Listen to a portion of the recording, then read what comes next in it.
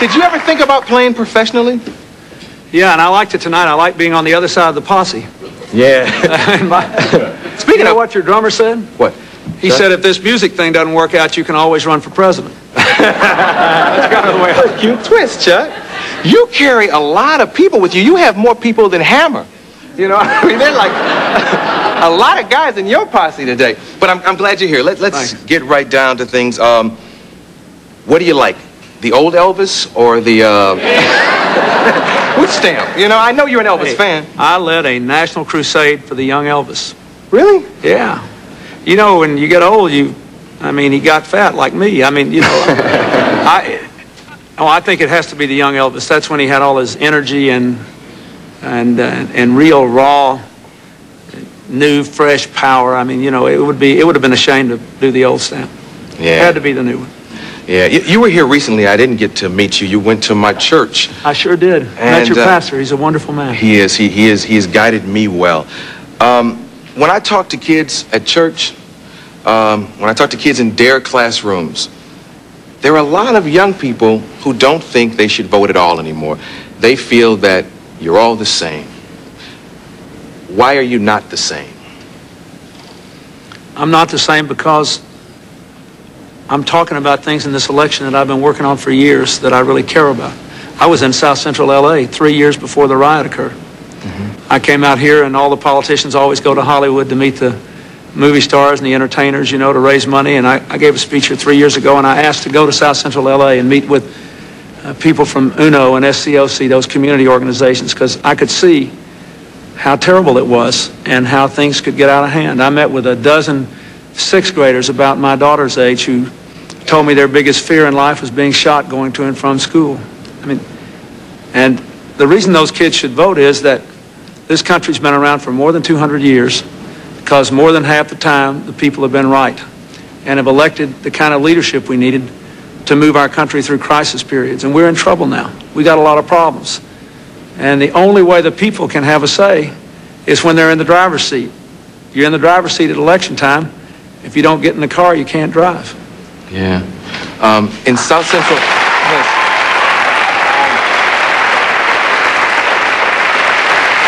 In South Central LA, we had our riots. Everybody knows about it. I've always said that was just the spark. This Rodney King situation, that was a spark that lit the flame, but there's a problem there. Do you understand what's going on? Do you understand why that happened? I think I understand some of why it happened. A teacher told me after it occurred, when I was here with your Congresswoman Maxine Waters in her home, this teacher said to me, now after we cleaned up this mess that the riots caused, let's clean up the mess that caused the riots. Yeah. And I thought that was the best one-liner to describe where we ought to be going. You got millions of people in this country today who just don't feel connected to the life the rest of us want them to live. I mean, you tell them to register and vote, get an education, and go to work, and they say, may not have a job, but if I deal drugs, I can make money. You tell them that they ought to register and vote, and they say, why? I'll still be unsafe on my streets. You tell them to register and vote, and they look at most people in South Central LA. They obeyed the law. They didn't loot, they didn't burn, they didn't riot, they didn't steal. But a lot of them are still living below the poverty line, even though they're working 40 hours a week. So there are real problems there that have divorced a whole lot of Americans from the rest of us. And I think what this election's about, in a way, is reconnecting more folks to the American dream, making them feel like they're a part of our community, and making them feel that tomorrow can be better than today. There are too many people that don't feel part of the community and that are convinced that tomorrow won't be better than today. And you know, I hardly ever meet an American who's not worried about something about the future. Yeah. You know, when I think about racism, I always, as a black man, I always think about the racism I experienced. During the riots, I realized that there are a lot of kinds of racism we're suffering from.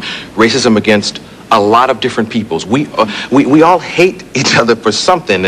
You know, we noticed the Korean situation. We noticed the anger at just white faces, no matter who they were. We've always seen the hostility towards black faces, no matter who they are. How do we deal with racism in America, because it's getting out of hand? I think we got to do two things.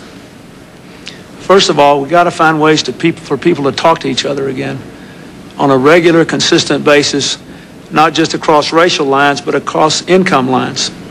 That is, you and I can live in an integrated society, but it'd be a fairly narrow stratum.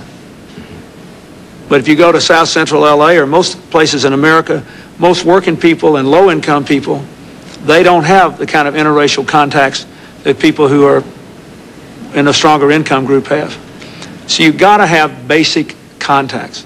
Second thing we got to realize is that a lot of the racism that was raging in Los Angeles dealt with what people don't do rather than what they do. People that feel like they're don't even exist to people of other races till they walk in a department store and people follow them around to make sure they don't steal anything. But day in and day out, they get up, they trudge through their lives, they live in substandard housing on unsafe streets, they work their guts out, they fall further behind. Nobody even knows they're there until there's a riot. So I think that in the 90s, this whole business of economic empowerment has got to be at the center of the civil rights movement. You've got to have a lot of the problems just relate to like the tensions between the African American and the Korean community.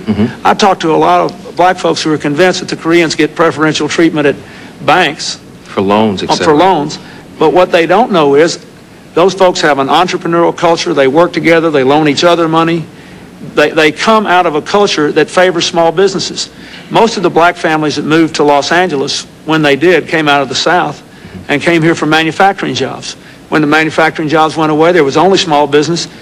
And nobody stepped in and said, here's how you get a loan. We're going to make sure that the loans are made in this community. We're going to make sure you learn how to manage these businesses and create markets. None of that was ever done. So I think a lot of the problem is these folks are just invisible to each other until they raise hell. And you can't run a country that way. We've got to know we're around all the time. Yeah. Let's take a quick commercial and come right back with Governor Bill Clinton.